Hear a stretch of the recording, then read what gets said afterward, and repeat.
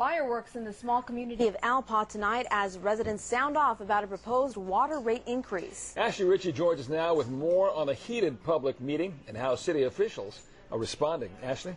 Well, Monty and Ariana, right now people in Alpaugh pay a flat rate of $55 a month for water, but that could soon change to $75 if a proposed water rate increase is passed. City officials call it a necessary evil, but residents say it's injustice.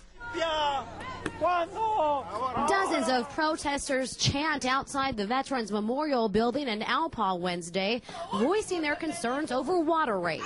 We would like to know exactly what that money would be used for. Inside, more than 100 gathered, taking those concerns to the board. If this water increase goes through, I'll be paying as much for water as I'm paying for electricity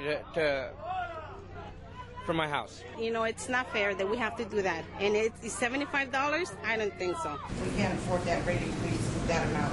One by one, residents approached the board, fighting what could become one of the highest water rates in the state. They say not only were they not properly notified of the proposal, but they don't want to pay more for water that's already contaminated. I won't drink the water. It doesn't taste good.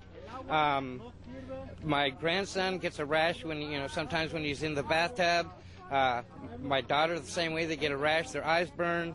It's just not good. My kids, when they take a shower, they get allergies all the time. They have to take a 5-minute shower because it harms you. Excuse me! Stop now! If you're going to do this, you can leave. Fireworks explode as passionate residents plead their case, but city officials say this is something that has to happen. Let me tell you why we're trying to get this passed right now. I just received a letter of commitment from the State Department of Health releasing Prop 84 money to us in the amount of $1,880,000 to put arsenic removal treatment plant here in Alpaugh. We have to show them that we're able to pay our bills and that we're a viable source. Board Chairman Carla Field says all residents see is more money. What they don't see is what can happen without it. If it doesn't pass, we just have to do it again. We have to keep going. We have to have water here. The question looming now, whether or not the board will get the 50% plus one vote it needs to pass the proposal. If it does, some here might take a second look at their zip code. I'll think about moving, to be honest. I don't know what I'm going to do. I mean, I don't know if I would move, but I wouldn't have water. An unclear future with an even murkier present. And the board is set to meet again August 12th. It's then they'll announce whether or not the proposal passed.